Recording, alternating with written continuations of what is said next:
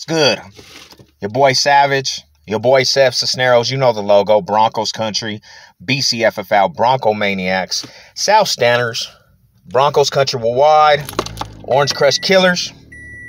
Mile high salute to everybody rocking with the orange and blue. And big shout out to everybody rocking with their teams regardless of circumstances. So I'm kind of, let me get some privilege, man. Let me get some privilege. Let me toast it up. Broncos Country, you know what it is, man. So everybody knows me, man. I'm gonna represent these Broncos to the max. It's my job. It's my duty to represent the AFC West Real Kings, Broncos Country, right? But I'm tired of kicking a dead horse about how good these Broncos are going to be. Now it's time to show by action. The schedule's about to come out.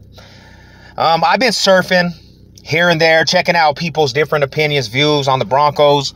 And, you know, from every day, it varies. To the Broncos can be Super Bowl contenders, to the Broncos are going to be last in the division. The media, you know, everybody got a different opinion, and it's a beautiful thing. Broncos are being talked about, and regardless if you hate on them or not, Broncos are a big topic right now because of Russell Wilson. We just know that, you know, coming up this season, you're going to get primetime games. We're playing on Christmas. The best team out there playing on Christmas, we're going to get a present. For almighty Broncos Country, we start out on a primetime game. So, yes, the Broncos are relevant again. And it's inevitable they're going to the playoffs. So, you know what I'm saying? They're really relevant. When they start smashing fools up and slapping fools up, you're going to have to take notice. You're going to have to respect it. You know, respect. We going to demand that. We taking it out of people.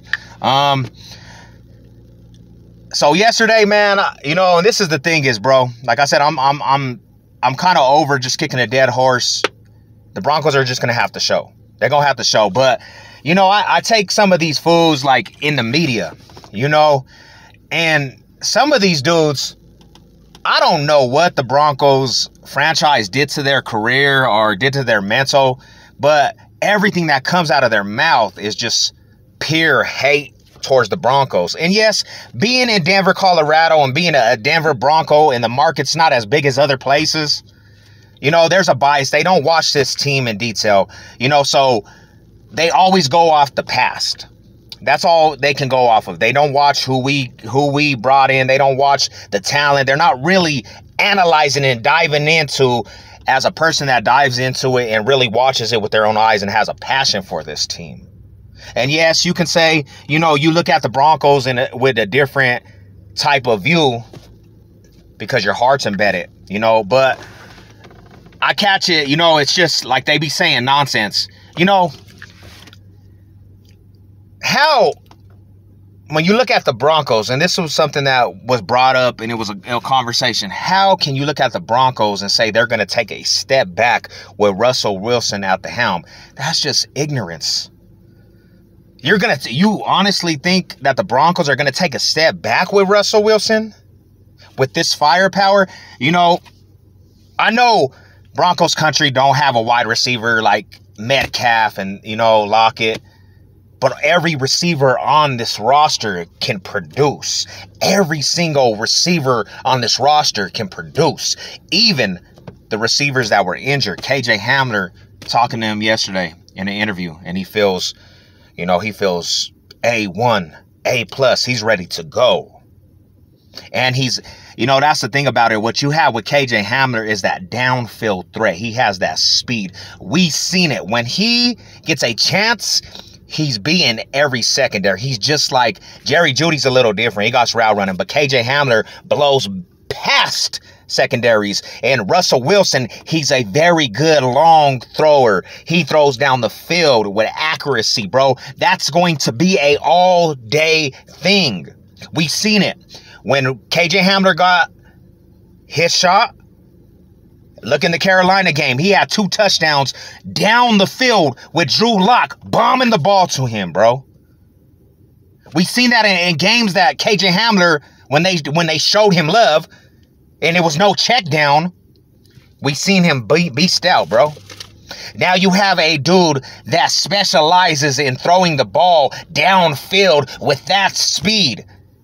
How do you cover that? Now you have a person with Jerry Jeudy that specialize in route running that's always open. And Russell Wilson knows how to scope the field. You can't cover that, bro. So I don't see how you can look at our wide receiver core and just think and just make it out to be like it's just a garbage wide receiver core. Stop it. You guys are making yourself look ignorant and stupid. You know? And that's what I got to say, bro. Actions speak louder than words. I can't wait, bro. I can't wait for this team to start playing and make people eat their words. And you know what, people that put it out there, they're going to go under a rock. You're not going to see them. And then they're going to be like, oh, they proved us wrong. Like, suckers, bro. Because all it is, hey, like, you got to give credit when it's due, bro. Like, I'm a Raider hater, bro. But I give credit to what they do. I give credit to the moves. But it seems like a lot of people don't want to give the Broncos their credit, bro. Never. It's just like when they won the Super Bowl. Even when they won the Super Bowl 50, people didn't want to give them their credit. Oh, it was rigged. They gave Peyton Manning a Super Bowl ring. You know? And when you got facts, bro, and you can bury it, and you can actually put it out there in the detail of the facts, bro. And people still hate, and they find a way to still try to diminish what you do. That's just pure hate. Broncos, I'm sorry.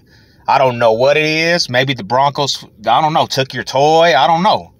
But it's ignorance, bro. And, you know, like, I just can't wait, man. I just can't wait till the season starts, bro. I'm tired of talking about this.